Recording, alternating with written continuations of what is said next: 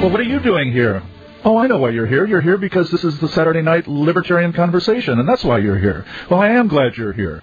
And just about any subject is fair game, but I'm going to start us off with something that's in the news right now. I was just looking at the news on the various news websites, Fox News, CNN, New York Times, LA Times, Washington Post, see what has been going on this weekend. And the Saudis had more of their municipal elections. I guess they had them divided up over a month apart or something. Maybe these were the runoffs or whatever. But that was in the news, again, that they're having city elections in various parts of the country. And a big thing was made about that a month or so ago that, gee, even the Saudis are feeling the pressure of the Bush administration's foreign policy of bringing democracy to the Middle East. And, of course, we know that Iraq had its elections in January. Of course, it's now 3 months since the elections, and they have not conducted any business whatsoever in the new parliament. They have not been able to agree on an organization of the parliament, but who's going to quibble about that? And then, of course, the Syrian-Lebanon situation that was so big a month ago, getting the Syrians out of Lebanon. And according to a Syrian spokesman, the final Syrian troops will leave tomorrow, and all the Syrians will be out of Lebanon. And isn't that wonderful? And now Lebanon will be a free country. Gee, thanks once again to Bush. And, you know, when was it, a year or so ago that Libya said it was going to give up its atomic energy development, its nuclear weapons development, and all of that sort of thing. And that was all attributed to George Bush's pressure. I'm not really sure how that was supposed to come about. But here we have one thing after another. Now, let's just suppose for a moment that we are going to accept all of this at face value. If you listen to this show, you know that I don't accept any of these things at face value, and I kind of doubt that you do too. Otherwise, you would be complacently doing something else with your time rather than listening to talk radio, trying to get a new insight or a new slant on things, not just on this broadcast, but on anybody's broadcast on talk radio. But let's just suppose we take all this at face value. Suppose George Bush has really caused some of these countries' governments to change their tune for the moment about these things and try to bring democracy to the Middle East and so on. I still have to say, so what? The moment our government, our military, our officials, our president turns his back, they're going to be back to doing what they were doing before. You don't really think the Saudi royal family is planning to turn over power to whoever might get elected in a national election in Saudi Arabia? Do you think the Kuwait ruling family, for which George Bush Sr. took Americans into war and saw thousands of people killed, do you think the Kuwait ruling family is going to suddenly abdicate and let Kuwait become a democracy? Do you think that Syria is suddenly going to boot its king out, or Jordan boot its king out, or Egypt? In Egypt, is Hosni Mubarak suddenly going to relinquish power? He said, that was another one of Bush's great victories, that he was going to let somebody run against him in the election that's coming up in the next year. But I kind of think that a year or two from now, Mubarak will still be the head of state in Egypt. The point is that the only possible way that democracy is going to come to these countries in any working way, in any practical way, is if the American military goes in there and uproots the prevailing government. It's the only possible way, unless the United States uses force, unless the United States is prepared to kill another group of tens of thousands of people, as they did in Iraq, and sacrifice another 1,500, 2,000, 3,000, 5,000 U.S. soldiers, and we don't know how many will be killed in Iraq by the time that's over with. Force is not the answer, and yet force is the only way that George Bush is going to get what he wants. The only way that it can be done is to uproot these ruling families by force. And even then, it is not going to bring democracy. Do you think that Iraq is going to be a working, functioning democracy like the Canadian Parliament that you see on C-SPAN? I really don't think so. I don't think there is a chance of it. I believe that as soon as our military leaves, and there are only advisors left, or maybe a few marine companies at a military base somewhere in Iraq, Iraq will probably descend into all-out civil war between the Kurds, the Sunnis, and the Shiites. Do you think any one of those three groups is going to agree to be ruled by another? Because these feelings are very, very strong. If the Shiites take power, they're going to use that power to impose their way on the Sunnis or the Kurds. The Sunnis will do the same thing as they did for years and years. Once again, I have to say, force is not the answer. It's not the answer in domestic policy either. Force has never brought about any lasting benefit anywhere. And don't tell me that the United States government using force in World War II was somehow beneficial to the world. The United States was never threatened with attack by Germany. The Germans couldn't even cross the English Channel to invade England, let alone cross the Atlantic Ocean to invade the United States.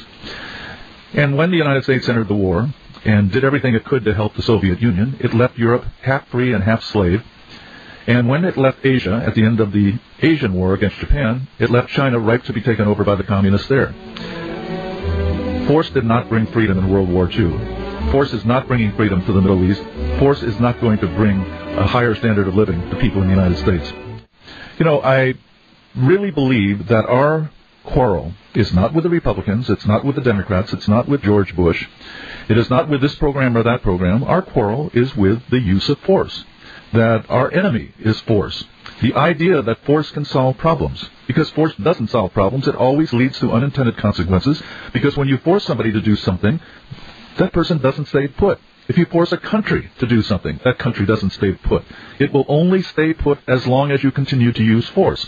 And the more things that you get yourself into, the more force has to be used. Just look at what we now have on a national scale. All these programs have to be enforced by force. That's what enforce means. And as a result, we have an enormous federal bureaucracy. We have enormous federal law enforcement. We have enormous state and local law enforcement, far, far, far beyond anything, many times the size of what these agencies were 40 or 50 years ago. All there to enforce all of these laws, all of these regulations. And as I've said before, there is nothing, absolutely nothing, that is beyond the realm, beyond the purview, beyond the limits of what the federal government will get itself into, what politicians will legislate about, what regulatory agencies will get us into. We saw in the Martha Stewart case that she was convicted for lying about something that isn't even a crime. And in fact, they pretty much made up a law just for the occasion, lying to a federal official, even though she wasn't under oath when she supposedly lied, even though in the courtroom they couldn't even prove that she lied. But the point is that it was just one more step into an area that followed logically from all the steps before, and now they have to enforce all this to absolutely make sure that no one ever lies to a federal official before. The federal officials, of course, can lie as much as they want to the citizens. But my point is that once you go down the road of force, it just goes on endlessly. There is no end to the road. And so now we find senators holding hearings about steroids in baseball. Where in the Constitution does the federal government have any jurisdiction, any authority whatsoever regarding drugs of any kind, let alone baseball? Oh, I'm sorry, I stand corrected. Baseball wasn't invented until after the Constitution was written, so how could the Founding Fathers have anticipated that? Obviously, it's important that the legislators and the judges step into that area on their own because it's something the Founding Fathers couldn't anticipate. Anyway, you get my point. Now let's look at the other side, though. If we don't use force to get what we want in the world, what do we use? Well, what do you use when you have a disagreement with your wife and she doesn't want to do, or your husband, excuse me for being so sexist. If you have a disagreement with your spouse, or your spouse just simply doesn't see something, what do? You try to persuade your spouse. You try to show logically, one thing after another, why your point of view is correct. And sometimes you succeed. Now, what happens then? Do you have to watch over your spouse every moment to make sure that there is no fallback, no relapse into the previous position? No. You have won a convert to your position, and you no longer have to do anything about it. You don't have to carry a gun in the house. You don't have to have a posse ready to track down anybody in the house who has slipped out from under your thumb. This is the way progress takes place in human relationships, all human relationships, and at the family level, at the national level, that through persuasion, one point of view prevails, and then nothing further has to be done about it. Let alone the fact that in the free market, you don't even have to persuade other people to your point of view. You just simply do what you want to do with people who want to do it with you. And other people who don't want to do that or don't see it that way, they go to their church, or they go to their store, or they go to their club, whatever it may be. No force is necessary. Everybody just simply minds his own business and does what he wants to do. But once you try to use force to solve these things, or once you try to vote on them and then enforce the outcome by force, what you have then is everybody herded into the same corral. And that's when we become like sheep, like cattle. God, every time I go through the security checkpoints at the airports, I feel like cattle. The Fort Lauderdale airport, which I have to fly to every other week for my TV show for Free Market News Network, has the line set up to go through the security checkpoint in one of those mazes, and there's always a long line, and you get the feeling that that's exactly what you are. You're like cattle being herded through this little maze. First you go to the right, then you go to the left, and then the right, and so forth, until you get to the security checkpoint, where you are then required to take off your jacket, take off your shoes, empty your pockets, and hope that you don't set off the beeper when you go through the metal detector, because if you set off the beeper, then you will find that you haven't yet been humiliated enough. You now have to be patted down. You now have to sit down and raise your feet up one at a time so that the security guard can run his little scanner over your leg. And God only knows what's going to happen to you. But that's what happens once we organize society by force. And you can see the end result of this, if you want to, by reading a book like 1984 by George Orwell, that just simply shows where America might be 20 or 30 years from now, or maybe even sooner, just simply following the trend we're on now of organizing everything in society by force instead of by voluntary relationships. Force just simply does not achieve anything. You can subjugate people with force. You can put people in prison. You can lock them up in cells. And you can dominate another country, as the Ottoman Empire dominated the Middle East for hundreds and hundreds of years. And then the British and the French dominated the Middle East from the end of World War I until after World War II. And you can dominate any country if you have superior power in your country, just as George Bush intends to do, as George Bush has done with Iraq. But it doesn't change people's minds. And to get a little bit saccharine about it, it doesn't change their hearts. All they're doing is waiting for the opportunity to get rid of you. All they're doing is waiting for the opportunity to slip out from under your thumb. And that's what happens when you change laws, create laws, to try to change people in the United States. When you pass a law to tell people they can no longer do this or that, then what they do is try to figure out how to circumvent the law. Look at all the effect that the laws against drugs have had in this country. Just look at how it has stamped out marijuana and cocaine and heroin. And if you don't think it stamped them out, every week you can find somewhere in some news site on the web that some drug bust has taken place somewhere and they've captured $10 million worth of heroin or $5 million worth of cocaine or whatever it may be. So, gee, we must be winning these wars by using force. But it doesn't work. Now we have organized the healthcare system by force. Over 50% of all of the dollars spent on healthcare in America pass through governments. And another 25% are spent by companies who are doing it only because the tax laws make it advantageous for them to do so. And the result of having all of this now organized by force is that we have continual reports of Medicare fraud, Medicaid fraud. We have continual situations where doctors are trying to circumvent the regulations in order to treat their clients in the way that they think that they should be treated. And what we have, of course, are, as a result of all of the consequences of force, is that we have medical care costs that are just running sky high compared to what they were 40 or 50 years ago. So that while new technology is bringing the price of computers and electronics products and so many other things down, the cost of medical care is going up. It seems that wherever force is being used by government in order to make something happen, prices are rising, as in healthcare, as in education, which gets more and more expensive every year, whether we're talking about colleges, public and private, or we're talking about the government elementary and high school systems, or whether we're talking about the oil price, which is so dependent upon military activity in the Middle East. Wherever force is being used, prices are going up and up and up and up. And where force is not being used, where the free market is dominating and consensual, voluntary activity is the norm, as with computers or electronic products, prices are falling at an unbelievable rate. When you stop and think that the price of a computer, given the power that it has and the speed that it has and the capacity that it has, that the price of a computer is not down 10 or 15% from where it was 25 years ago. The price of a computer today is less than 1% of what it was 25 years ago. I put $100,000 into my computer system from 1978 until the mid-'80s. $100,000. A year and a half ago, I bought a computer for $1,500. That's 1.5% of what I spent 25 years ago.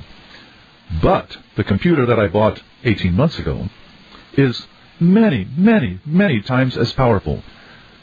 So much faster than the computer I had 25 years ago that it's almost impossible to measure the difference between them.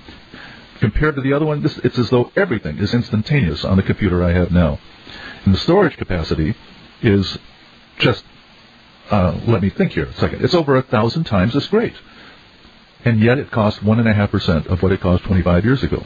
Can you imagine if we could apply that same sort of ingenuity and entrepreneurship and innovation to healthcare? Can you imagine the diseases that might get cured? Can you imagine the ease with which you could take care of your worst aches and pains, or even the smallest aches and pains, which now are not worth treating because it's too expensive to do something about it unless you're covered by insurance, in which case you're helping to run up the cost of it. Can you imagine if education were organized on the same basis? So I come back to where I started.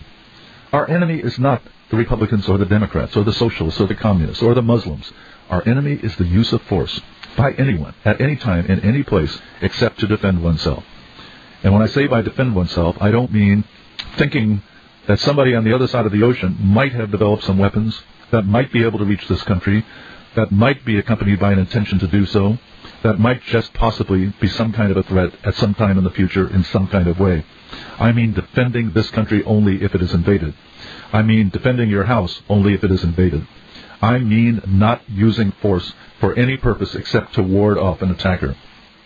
If we could get force out of our lives, to get the initiation of force to be the only crime in America, my God, what a civilization we would have. And let's now look at the emails that come in. One of them from someone, and this just might be an alias, but his name is Red Sugar. And he says about force, is it good that the Environmental Protection Agency could force us to clean up the air? Could the EPA actually help us? Or is it just another governmental agency? Good for nothing would be more accurate. Consider the following. The May 2005 Consumer Reports magazine uses EPA statistics that show that ozone can cause ill health, that the ozone-type air purifiers are not worth the cost, that people die from too much ozone. Does anyone have anything to offer to defend air purifiers such as the Sharper Image air purifier? I, for one, think that Consumer Reports magazine is all wet in thinking that ozone is a problem, that Sharper Image is a poor air purifier. You guessed it, we purchased several ozone-type Sharper Image air purifiers. I like the product. I like cleaning the sludge every 2 weeks, sludge, some of which does not get to my lungs. Help, is Consumer Reports and the EPA correct? Well, I must admit, Red Sugar, that I'm not quite sure I understand what you're getting at here, but maybe somebody can call in. Maybe you can call in and clarify it for me. But let's just talk about the EPA. The EPA is a government agency, and as such, it is a political agency. That means that everything that the EPA does is going to be decided by politics, from the laws that govern the creation of the Environmental Protection Agency and the laws that it is supposed to enforce, to the specific regulations that the EPA imposes on its own. Now consider the following. The air is not clean, and there are problems with it. There is smog, there are things like this. And there are some parts of the country that have very bad air, like Los Angeles or Houston and some other places, and there are parts of the country where the air is just clean and wonderful and great, Seattle being an example. Another good example is Tennessee, which is a place where I happen to live. The air is very clean and pure here, and it's one of the benefits of living here. But suppose that people who are upset about the dirty air in Los Angeles go to Washington and get a law passed, a law that will require all new factories to have some kind of very, very expensive equipment to make sure that the factory is not emitting terrible particles into the air that's going to make the air dirty and cause smog. Wonderful idea. Gosh, let's get behind this. Let's write our congressmen and support this law. Well, you won't read the law. You won't read the bill before it is passed. The people who are telling you to support this will not read the bill. If they did, they might notice that in order not to create too great a hardship on companies already in existence who would have to spend tons of money to retrofit their entire factories to comply with this new law, they will exempt existing factories from this law, but require new factories to have it. So a new factory is built in Tennessee, where there is no smog problem, but it will have to spend extra money on all of this new equipment to comply with the new law that the EPA is going to enforce.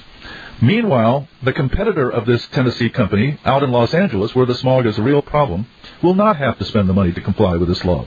So what has happened by the passage of this law is not that the air any place has been made cleaner than it was before, but that a company in Los Angeles has done something to make it harder for other companies to come into existence and compete with it.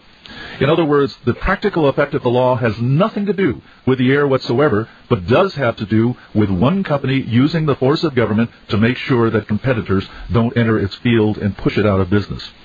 That's the way politics works. Now, how could such a bill get passed in the first place? Who profits by passing such a bill? Well, the congressmen and senators. Many of them will profit from it because of the support that the LA company will give them. The support may be in campaign donations. The support may be in promises of lucrative jobs that senators or congressmen can get when they retire from Congress. It may be in many, many different ways. But any time you turn something over to the government, you transform it from a medical, scientific, financial, military issue, whatever it was before, it is now a political issue to be decided by whoever has the most political influence, and that will never be you or I. Why do we have a federal EPA? Shouldn't this be a matter for each state to decide? If there ever was an issue in which federalism seemed to be very important, by federalism I'm meaning a federation of states rather than a national government imposing one way on everybody. I mean, every state has a different kind of environmental problem to be concerned with. How in the world can you pass a law that's going to apply equally and be enforced equally against 50 different states that have 50 different problems? Well, the reason you do have such a national agency, and the reason you do have national laws is because it is to the advantage of the lawmakers to have that kind of power. And this brings us to a very important principle about force. And that is, once you condone the use of force, then who is going to make sure that the force is not misused? No one. Because somebody is going to be dominant. Somebody is going to be supreme. And that person can use the force any way he wants to. So the lawmakers who have control of the force just simply use the force to expand their powers. They use the force to make sure that they have control over more areas of your life. Control at the federal level over more state governments. Control at the state government over more local government. More control over local governments. The local governments, more control over the people. And so the force just keeps increasing and increasing and increasing. It is the principal reason that government grows, is because the force is in the hands of the people who legislate to make government grow. And there is no reason to think that all this force that we have was demanded by the people, that the people just absolutely could not live without it. As envious as people are, as avaricious as people are, they have not been demanding that the government use force to give them more things, even though that is the common assumption. And in fact, I have another email here that goes into that. But the fact of the matter is that once the force is in the hands of somebody, whether they were people who inherited their positions as part of a monarchy, or whether they were elected by the people, or whether they seized the control of the government by force, however they got the force in their hands, once it's in their hands, they are the ones that make the rules, and there's nothing you can do about it. And of course, then the force will be misused, and it will not go to any of the things that it's being touted as being used for. That's why government programs always turn out to be different from what they were intended. And Michael did email me. He says, not paying income tax might be a great retirement option given the current economics and the current economy and talk of Social Security, free medical care, and free meals a day. TV workout room and a lot of federal facilities have great law library access. I'm not sure I understand all that. I kind of think he's talking about going to prison. Might be a great retirement option given the current economy. Talk of Social Security, free medical care, and 3 meals a day, a TV workout room, and a lot of federal facilities have great law library access. But he then gets the question, what is the difference between anarchy and what you call the free market? And that's a very good question. What is the difference? The anarchy literally means an absence of rule. A before something usually means the opposite of what it is. In other words, amorality is an absence of morality. And atypical means something that is not typical. And A-R-C-H is, or A-R-C-H-Y, archy, is a suffix meaning rule. Monarchy, a rule by one person. Democracy, rule by the people. Demos being the Greek word for people. And autarky meaning self-rule. So anarchy means an absence of rule. And what it means literally is an absence of rule, but what it means figuratively throughout history has been an absence of government, an absence of laws, an absence of the use of force to settle problems. Now, how does this differ from the free market? It doesn't. The free market is really, truly an anarchy. It is a place where everybody decides for himself what he wants to do, but has no ability to rule other people's lives by excluding choices for other people or forcing choices upon other people. So the free market itself is an anarchy. The question that comes up, is there something that we need to envelop the free market in? Something meaning government, where the initiation of force is necessary. And it's a question that we really don't need to answer today because we are so far away from even in any way that being a relevant question, that we don't really need to answer it. And there are so many more important questions that need to be answered. But as I've said before, if we ever get the government down to its constitutional size, the federal government, then we can think about ways that we can alter the Constitution to make government even smaller and to get government out of more areas of our lives. And when government gets very, very, very small, it's going to be to the advantage of some people to think of ways to do things without government and to make a profit by selling those ways to other people. We already see this in some ways with gated communities and watchdogs and burglar alarm systems and guns and so forth as ways of protecting one's property, because we know the police are not going to protect our property. All they're going to do is to write up a police report if something is stolen and then file it away, and that really doesn't get your property back. And you didn't want to lose it in the first place, so you took steps to make sure that nobody entered your home and took your property, as one example. But those things would become much more prevalent if government got down to a very small size. It wouldn't be so much the individual technical ways of doing these things, but rather suggestions for ways of circumventing government entirely and doing things in the free market that we are accustomed to thinking that government must do. I can imagine ways that we could have a complete free market, a complete anarchy, with no government whatsoever. But again, they are irrelevant because we're nowhere close to such a thing, and the question is, how can we get government down to a size that is a small fraction of what it is today? If we got government back to the size that it was, say, in 1950, I probably would quit writing articles. I'd probably quit worrying about a lot of these things, and I'd spend a lot more time listening to music and try to find some people to play poker with and go on cruises with my wife and do other things that would be a lot more fun than sitting at the computer writing articles and being cranky, simply because it would be so much better than it is now, even though 1950 would not be ideal. I can remember, not in 1950, but in 1960, swearing and cussing at the enormous size of the federal government and all the terrible things that it was doing and involved in and so forth and so on. It was 45 years ago, and the size of the federal government was about $80 billion, about, 1/30th of the size that it is now, and I thought it was way too big. But I would gladly take it back now. So, anyway, the only reason to think about a complete free market with no use of force, no initiation of force whatsoever, is simply as a mental exercise, because otherwise it's not relevant right now. Michael also asked the question, how do you stop runaway global corporations? Well, I don't even know what a runaway global corporation is, because what defines a runaway global corporation? Somebody that's making too much money? Somebody that's outsourcing and hiring people in Thailand or Indonesia or someplace for much less money than they would have to pay Americans to do the same job? Well, I don't consider any of those things to be wrong. Now, if you're talking about a corporation that is using force to make people work for it, in other words, slavery, or is using force to keep other companies out of the market the way drug dealers do, then you've got a real problem, and you need to do something to stop that initiation of force. But I don't think that's what Michael's talking about. I think Michael may just simply be reacting to the political verbiage that goes on about outsourcing and things of that sort. There's no reason that we need to stop at the borders of this country and say that it's fine if the job is in this country, but it's bad if the job is in Mexico or India or someplace else. We want to take advantage of everything that's available in this world. I don't want to be deprived of French wines. I don't want to be deprived of Italian shoes. I don't want to be deprived of European opera. I don't want to be deprived of anything that's available in this world. If somebody's willing to sell it and I want to buy it, no one should get in our way. An article appeared on the Ludwig von Mises Institute website last August, 8 months ago, and it has to do with two things we've been discussing tonight. One, the question that just came in about runaway global corporations. We have been inundated the last few years with stories about scandals of terrible accounting, cheating, cooking the books, as President Bush has said over and over and over again, about WorldCom and Enron and other companies and these terrible people like Ken Lay, the head of Enron and so forth.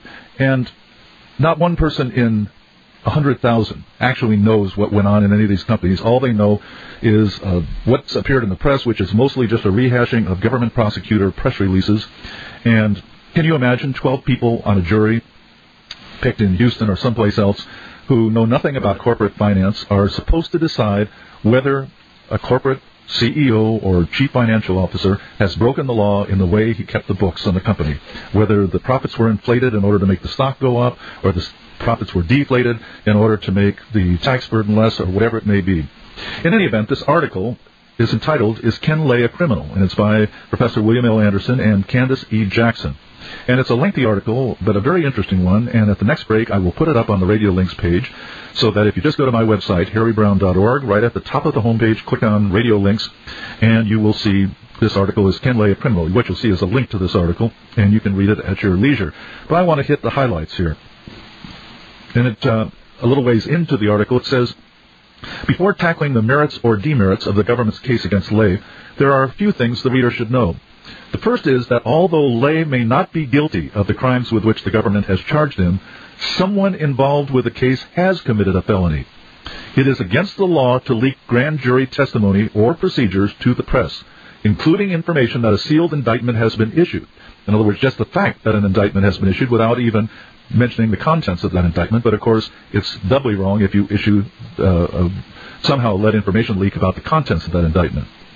And the writers go on to say, this is ironic. Most of the nation's newspapers have been enthusiastic about the indictment of Lay, yet whoever received secret information about the indictment and subsequently published it aided and abetted a felony.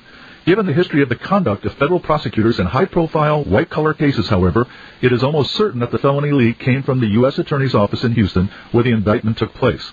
Thus, federal prosecutors are unencumbered with the burden of legal penalties when they commit actual crimes, as opposed to the many of the make-believe derivative crimes with which business executives are charged.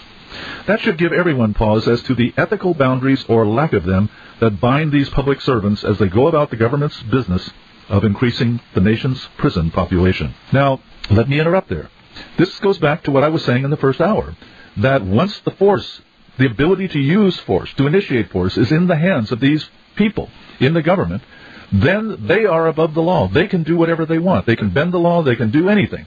And they never have to suffer consequences for it. Politicians can vote to go to war, and hundreds of thousands of people might die eventually, and someday it may turn out that it was all for naught.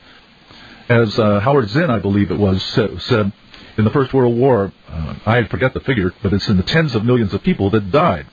And not one person has ever been able to advance a single reason that the war was worth the loss of one human life. And yet not one of the politicians that voted to send America into that catastrophe ever had to pay a consequence of any kind whatsoever for causing so many deaths, 100,000 deaths of Americans alone. And yet nobody had to pay a price for it. And here, as these writers, Anderson and Jackson, are pointing out, federal prosecutors can break the law all the time. They can leak information that is where it is absolutely against the law to leak information. They can do it, and they never pay a price for it. They can lie to the public, and they never pay a price for it. They can do anything they want, and they never pay a price for it. They go on to say the prosecutor as hero theme reverberates in the media. Here is a quote from the July 19, 2004 edition of U.S. News, which is typical of the state-worshipping press in the wake of the Lay indictments. Quote, the federal prosecutors mopping up after corporate scandals can remember the summer of 2004 as their season of sweet victory. Last week, a jury convicted Adelphia Communications founder John Regas and his son Timothy Regas of conspiracy, bank fraud, and securities fraud. A judge denied Martha Stewart's bid for a retrial and will deliver her sentence next week. And charges finally reached the top in the biggest case of all when a grand jury indicted former Enron CEO Kenneth Lay on 11 criminal counts, including bank fraud, securities fraud, and making misleading statements. End of quote. Then the writers go on to say, one would remind people that the supposed pursuit of justice is not a game in which we have a victory. These are legal procedures that destroy families, incarcerate talented people, and eviscerate legitimate business firms, apparently so that U.S. attorneys can bask in the glory that only the news media can provide. Then they go on later in the article to talk about the actual charges against Kenneth Lay. He was the chairman of Enron and became the poster boy for corporate fraud and the need for the government to clamp down on corporations and the whole works, and the subject of endless jokes by Jay Leno and David Letterman and any other comic who wanted a cheap shot. Bill in Arkansas says, what kind of test heads does Glide Right sell? I listen to your show every Saturday, well, almost, and would like to support your sponsor. But their commercial doesn't shed much light on what they sell. Well, if it was something that you could use, you would have recognized it right away. But they make test heads that hard disk manufacturers and other manufacturers of computer memory products can use to test to make sure that the disks are doing exactly what they're supposed to do. And it's one of those things that the free market does, where one company produces something, and some other company produces the equipment by which you can make absolutely sure that the product of the first company is doing what it's supposed to do. And Glide Right produces those, and they advertise in this show in hopes, of course, that there are people listening to this show who are in a position to use those test heads. But, Bill, if you don't know what they are, then I don't think you ought to try to buy them. Jerry says, I think a worthwhile government program is the Transportation Security Agency. They've been there since 9/11, and so far no more hijacked airplanes. Well, that's interesting, because before 9/11 they were telling us that the procedures put in place, which we have had for many, many years, going back into the 70s, had not produced a hijacking yet. Actually, it had produced some hijackings before, but none as bad as 9/11. And it's the same sort of thing that after the 1993 bombing of the World Trade Center, certain procedures were put into place, and everybody in the government said, okay, see, we could fix it now because it's been years, and there's been no further trouble. But then along came 9/11, and boom, there was lots of trouble. So you can't really say that we have done away with terrorism in the United States.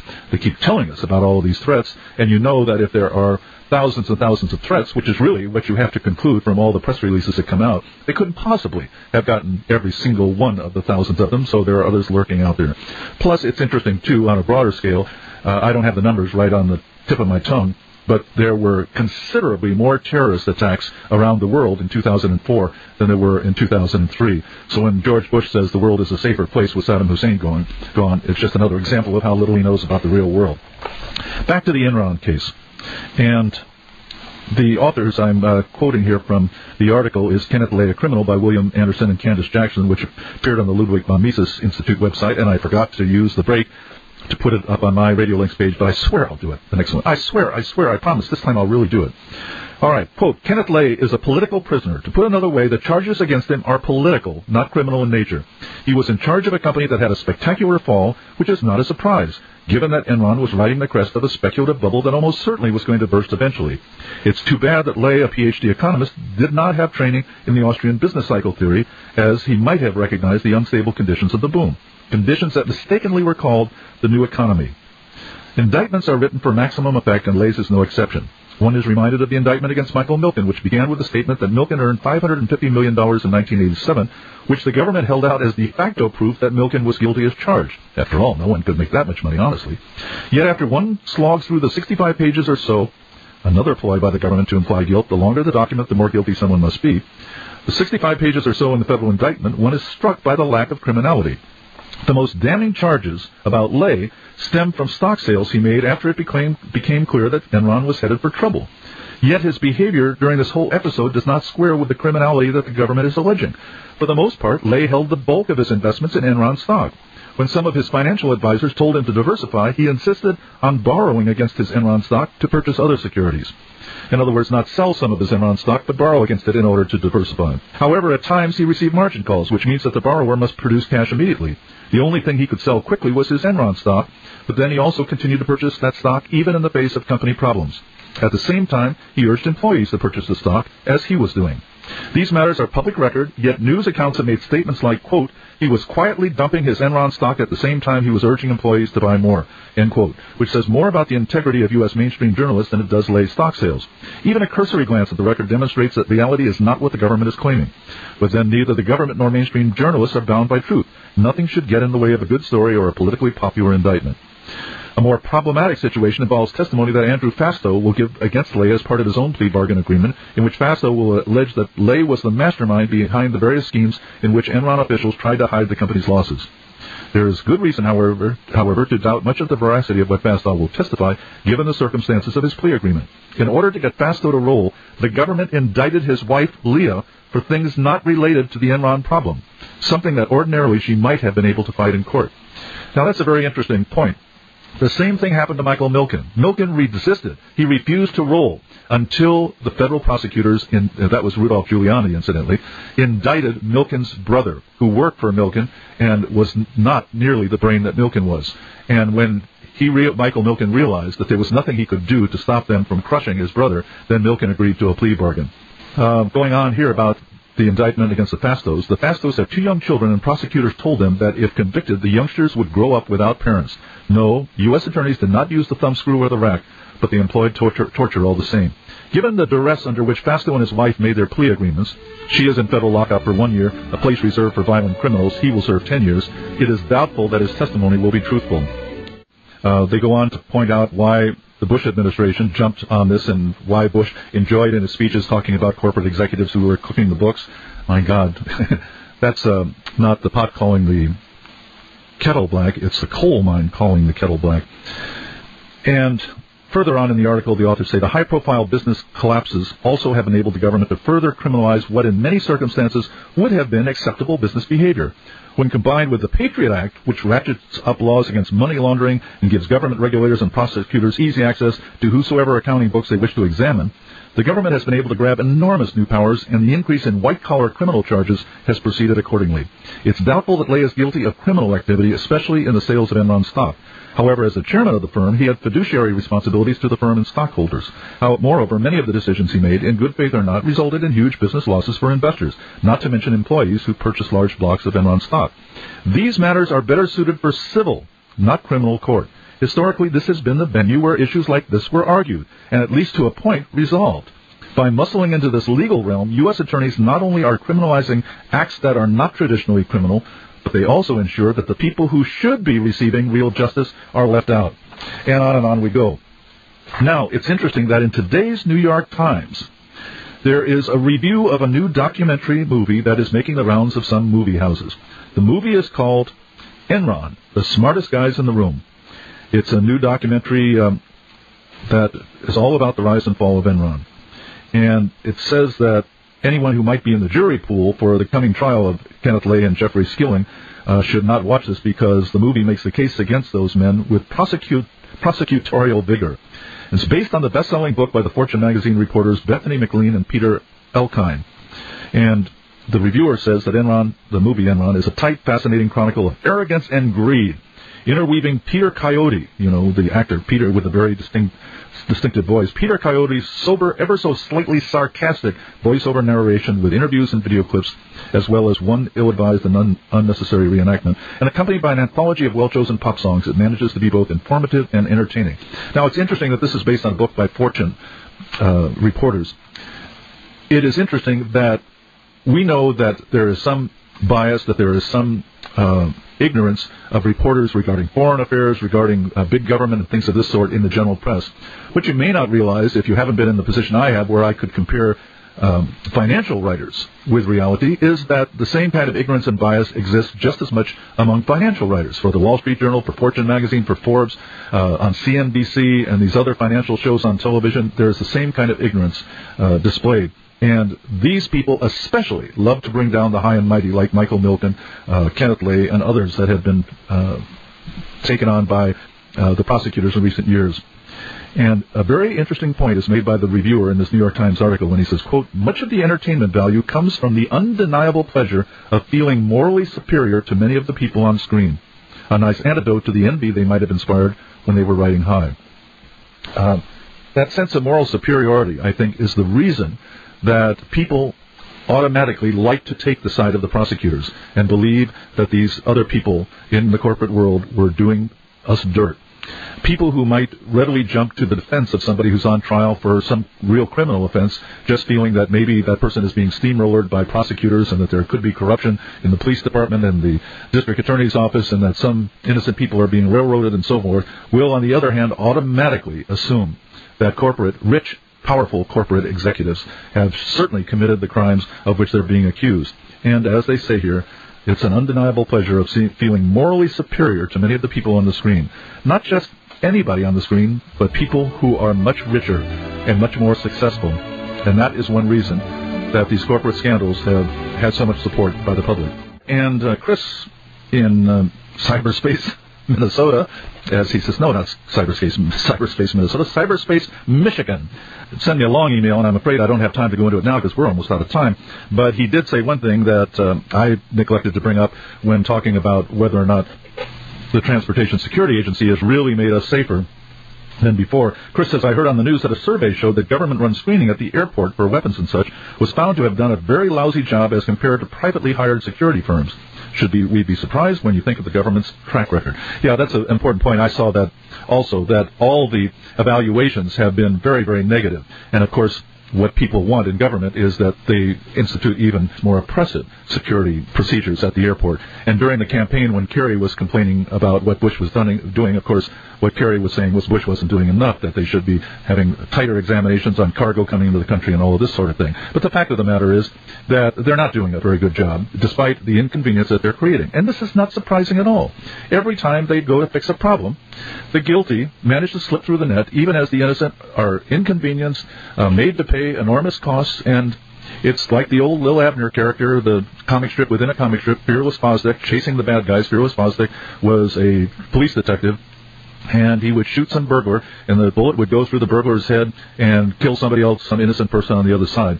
The only difference is that the government never seems to nab the burglar, even as it's hurting the innocent bystander. So I don't really think that we should feel very secure at all that the government is protecting us. There is only one way in the world this country will become safe again, and that is to get our government out of all these foreign adventures.